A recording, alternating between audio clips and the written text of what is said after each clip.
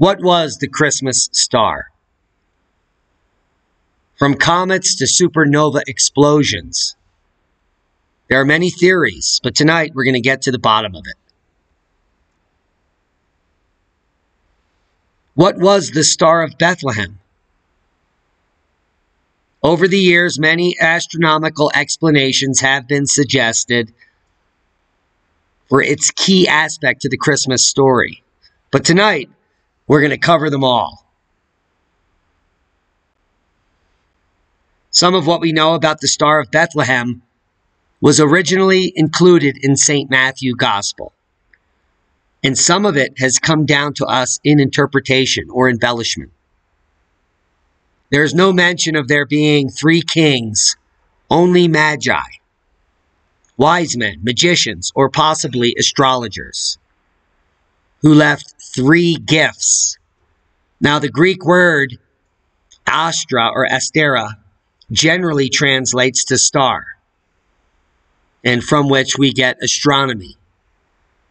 Can also mean planet, or could refer to other objects such as a comet.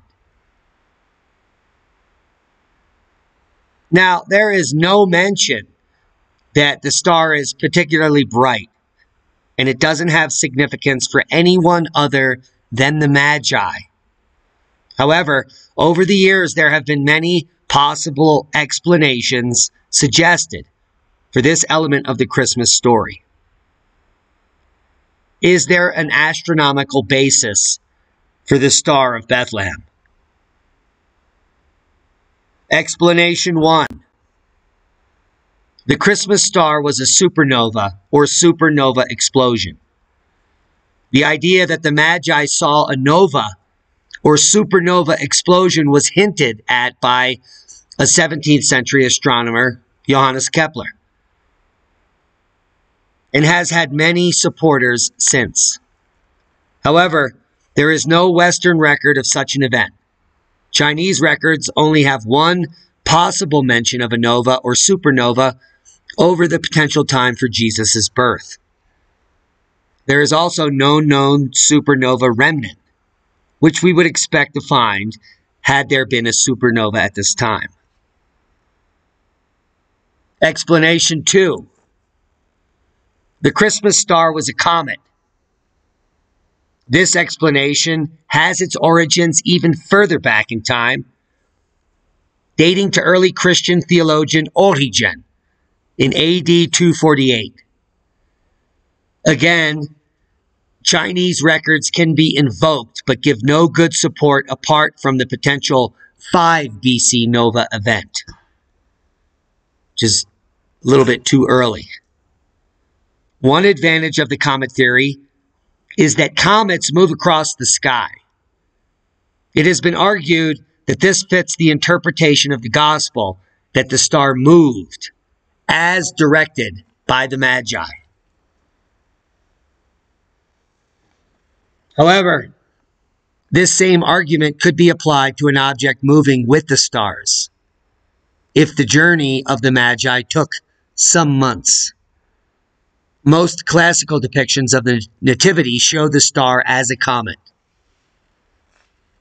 Explanation 3. The Christmas star was a conjunction of Jupiter and Saturn. Now, Kepler is also associated with the idea that it was a close conjunction of Jupiter and Saturn that created the star. And we witnessed this last year at Christmas. We covered it on this channel. In fact, it's called the Great Conjunction. And in fact, back in the time of Jesus, there were 3 great conjunctions.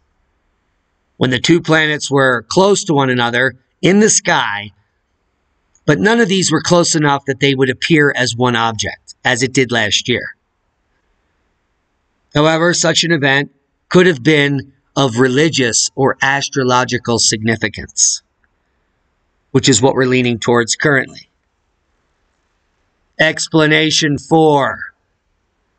The Christmas star is simple and just a stationary point of Jupiter.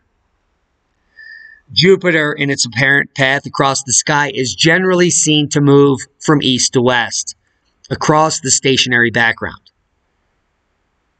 Due to the relative movements of Earth and the planets, this motion appears to slow and then stop as the planet reaches what is called the stationary point.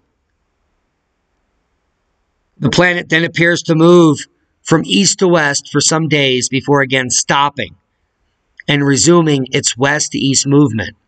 Many people know this as retrograde.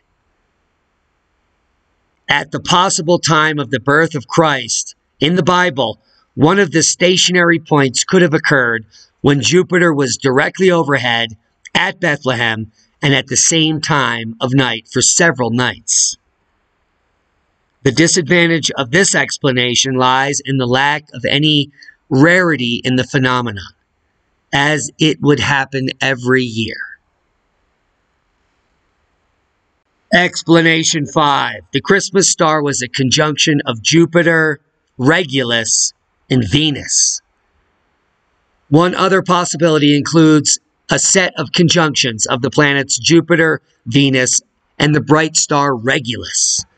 In this case, the mythologies associated with the objects become important. Jupiter in Hebrew is known as Siddiq, which is often translated as meaning righteousness. Jupiter is also often viewed as being the king of the planets. To the left. Regulus itself in Latin for prince or little king, and Venus is often viewed as a symbol of love, fertility, and birth. As such, the combination of these objects close in the sky could have led to the interpretation of the birth of the King of Kings, the big king, the little king, and the mama in the middle. And we think that, well, is a boom to knowledge, because the Christmas star, in our opinion, is a conjunction. And this is proven by the description in the Bible. There is no mention that the star is bright, particularly bright, and no one in the local cities witness this amazing conjunction.